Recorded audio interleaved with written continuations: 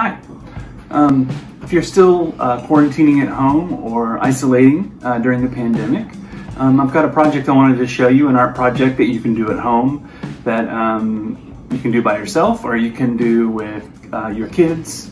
Kids, I'd say as old as 8, 9 or older would be about the right age to start doing printmaking at your house. Today we're specifically going to be showing you how to do what's called lino-cut printmaking or block printmaking, and we're going to show you how to do it a little more sustainably. In terms of materials, there's some basic items that I would consider that you have to be able to make a linoleum block print, and then there's some other materials that would be helpful to have but aren't necessary things that you absolutely have to be able to do this project. The first item that you're going to need is linoleum. So this is something that can be purchased online in a variety of shapes. This is linoleum that's called, this is one of the most frequent kinds. It's called Battleship Gray. This is unmounted, which means it doesn't come on a wood block. So it's a little more bendy, a little more flexible. It's usually a little bit cheaper than the mounted stuff. This is the medium into which we are going to place our design and then carve our design, place the ink, and we'll use this block to make the prints. We'll also are going to need a carving tool. This is a very simple, affordable carving tool. This one's made by Speedball. It is nice in that it comes with a bunch of different blades that will give you different size marks and cuts into your linoleum. And it comes with 5 different blades. There are other versions of this same type of tool that you can find online for fairly inexpensive. We're going to need ink. This is an oil-based ink, and I would highly recommend using oil-based inks. They're a little bit better quality, and the cleanup on them is not as bad as you might think. If you've ever done like oil-based painting in your house, the cleanup for these materials for block printing is actually a little bit easier than what you would find from like a house paint. Another material that you're going to need is a brayer.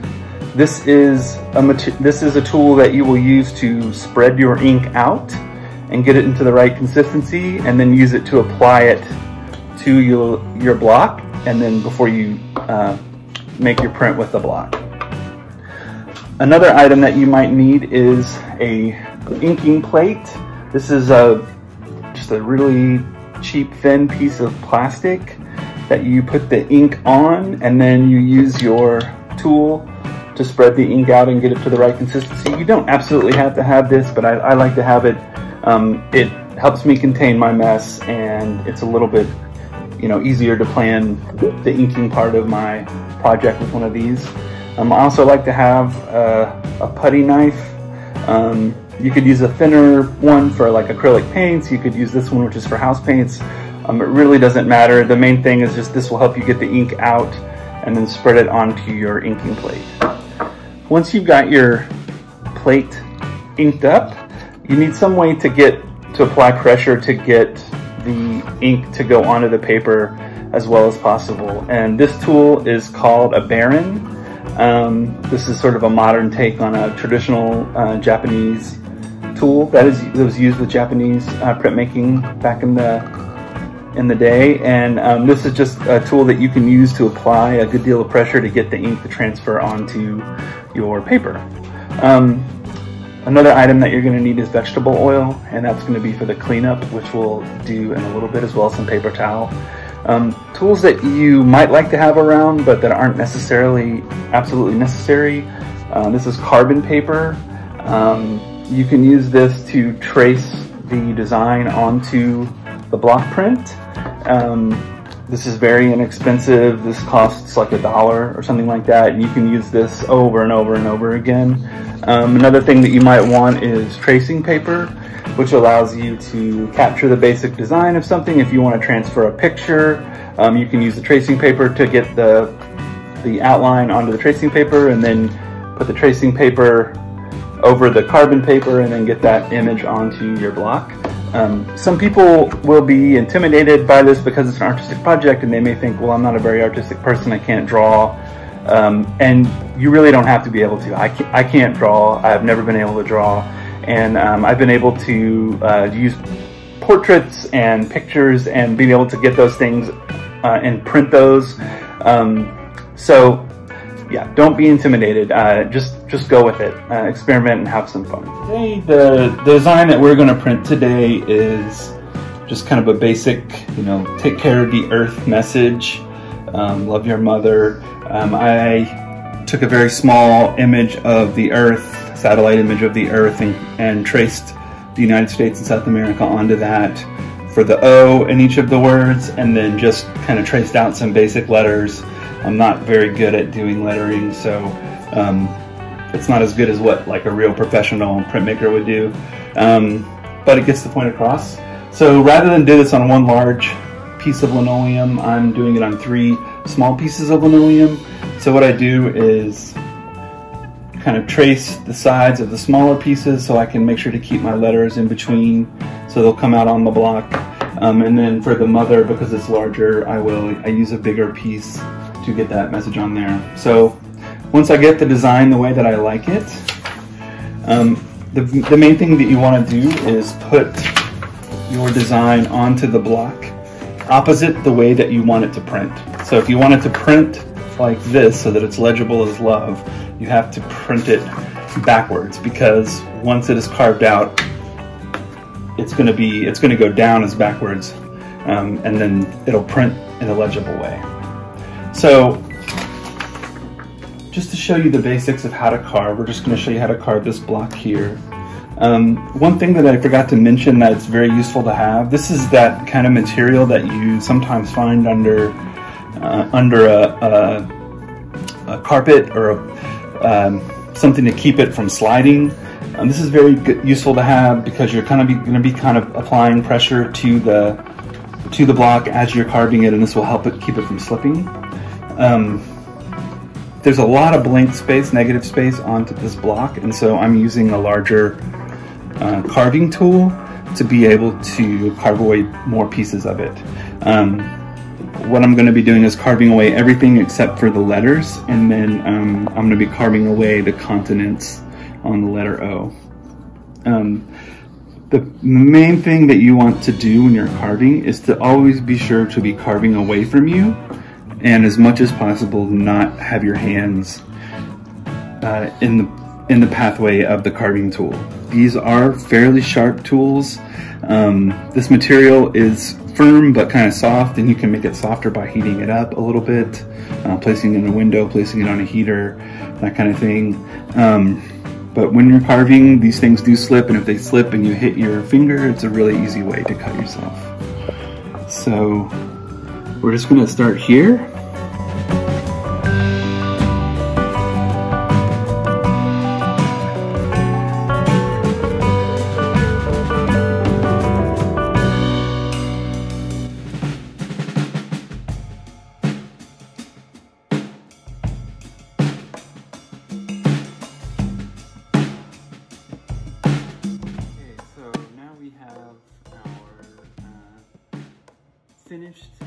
We finished carving.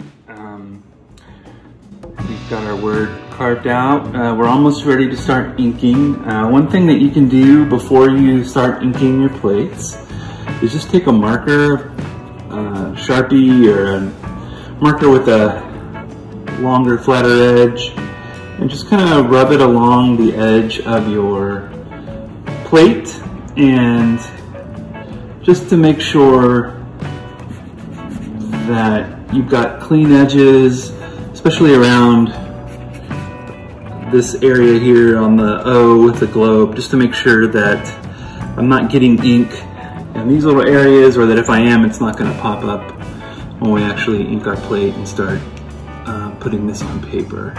So I've already kind of gone through this and done this one, and it looks okay. What we'll do first is do a little test run, and then if we need to, we can clean up the plates a little bit before we. Okay, so now we're going to ink our plate. I've got just a real thin piece of plastic down here that I can use to spread my ink out and get it ready to go onto my plate before I put it onto the paper. So I'm using just a really basic green oil-based printing ink from Speedball. Other options, this is Gamblin, which makes some really nice block printing inks. These are all oil-based. So I get that onto my plate. I'm just gonna spread it out a little bit with my putty knife. Kind of get it into this area here. You want to work it a little bit sometimes if your ink is especially cold and a little bit stiff. You haven't been using them for a while.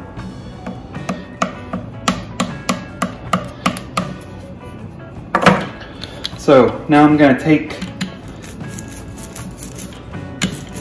my roller. I'm going to spread the ink out.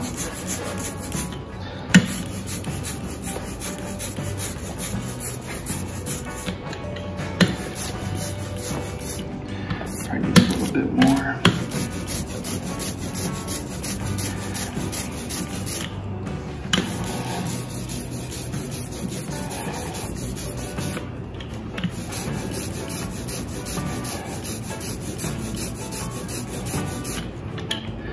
Alright, so you can kind of hear that squishy sound. That's the sound that you're looking for. That means your ink is ready to go.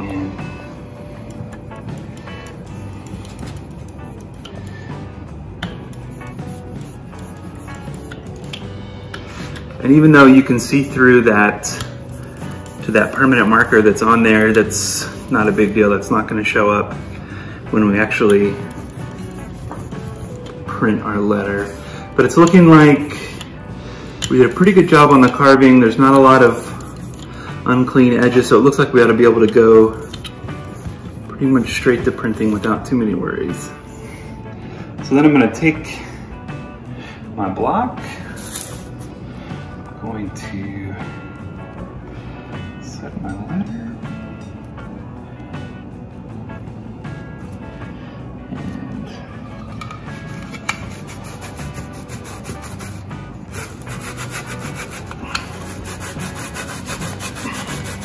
If you don't want to spend the money for one of these, you can take something like a large metal spoon or a large wooden spoon, and you would flip this over and rub it on the other side. But it's the same principle. We're just applying as much pressure as we can.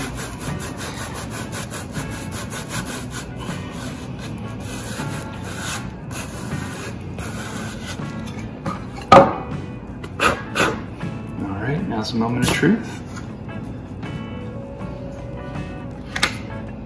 Not bad. Okay. So that's our first word. This is a little bit unclean, so we might, for the next one that we do, we might want to trim off a little bit of where that extra green showed up around these edges, but otherwise I think we're pretty much ready to go. What you're going to want to do then is keep printing. If you want to do an edition of 10, an edition of 5, you want to print all of the green lugs, you want to print all those at the same time. And so do each one of the pages that you're preparing. All right, we've got our first plate printed and on the page. So now, since we've already got the green out, we're going to go ahead and ink up the mother plate and put that on the page, and maybe we'll do the word your as a different color. So just to get the spacing right, I'm gonna just put the other plate there, and then kind of drop that.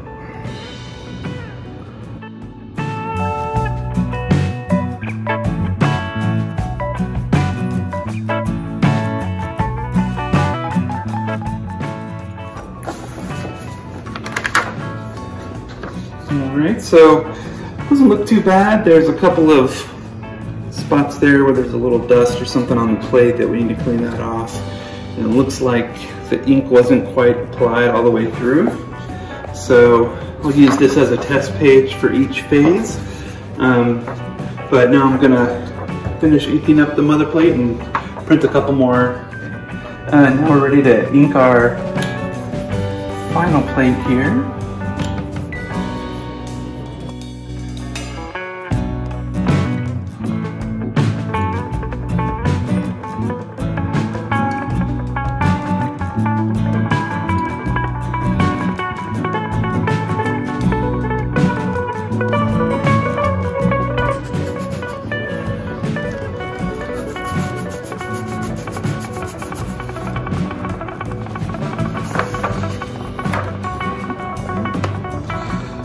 There we go. This is one way to do a two-color print. But this is the end product right here. So after we get it printed up, we're going to set it someplace for it to dry. I just use a string and some clips here in the basement. All right. You're going to let it dry for like a day or two. All right, now that we're done with our printing for the day, we need to do a little cleanup. In terms of what we need to clean up, the plates you can just leave and dry, and then you can ink them whatever color the next time that if you want to use them again. The nice thing about using foil to get your ink ready is that when you're done with it, you just have to pull it up and throw it away. You don't have to do any cleanup besides that. The bad thing about foil is that it rips really easily, so we were kind of lucky that it didn't rip on us tonight. And then what we're really looking at cleaning tonight are just the brayer here and our putty knife, our paint knife, and this inking pad right here. All right, so probably the easiest thing to do, if you have gloves, it's kind of nice to have gloves for this part of the process. We're just going to pour a little bit of oil onto our inking plate, and it's just regular vegetable oil, and you're just going to kind of move that around, and then we'll start to get that ink up.